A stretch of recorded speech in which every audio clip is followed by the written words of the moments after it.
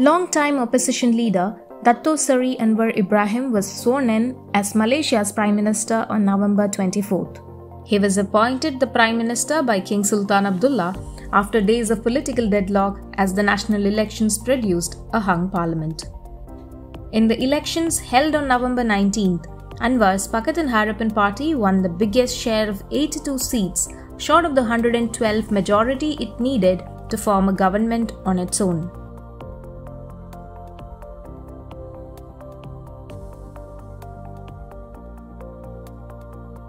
Born in 1947 to a family of politically active parents in the small town of Cherak Tokun in Penang, Anwar Ibrahim began his political career as a firebrand student activist.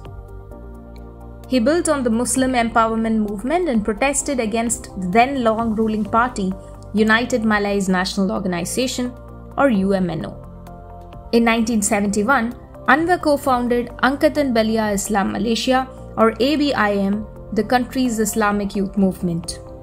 However, in the early 1980s, he was co-opted by the then Prime Minister Mahathir Mohamad into the UMNO.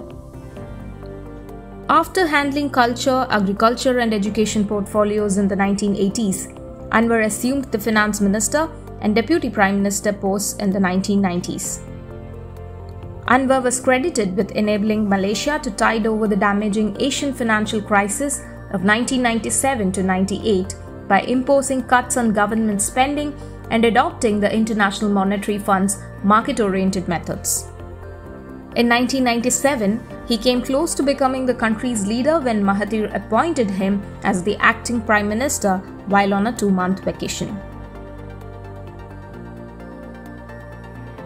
His relationship with Mahathir deteriorated when Anwar began advocating political reform within the UMNO and challenged the leadership of his boss, accusing him of nepotism and cronyism. Mahathir sacked him from the deputy's post in 1998. In the next 2 years, he was sentenced to a total of 15 years in prison for separate charges of corruption and homosexual acts, both of which he denied and described as politically motivated. Pictures of Anwar with a black eye and facial bruises were printed in newspapers as he accused the former Malaysian police chief of beating him up. He soon became an international symbol of the democratic struggle. His conviction was overturned in 2004 and Anwar returned to politics, leading his own reformist party that came close to defeating the UMNO in the 2013 election. But once again, new sodomy charges were filed against him and he was jailed in 2015. Mahathir and Anwar briefly reconciled during the fierce opposition to then Prime Minister Najib Razak over the 1MDB corruption scandal. However, Mahathir, who had promised to hand over the country's top leadership role to Anwar, once again backed out of his promise, leading to 2 years of political instability.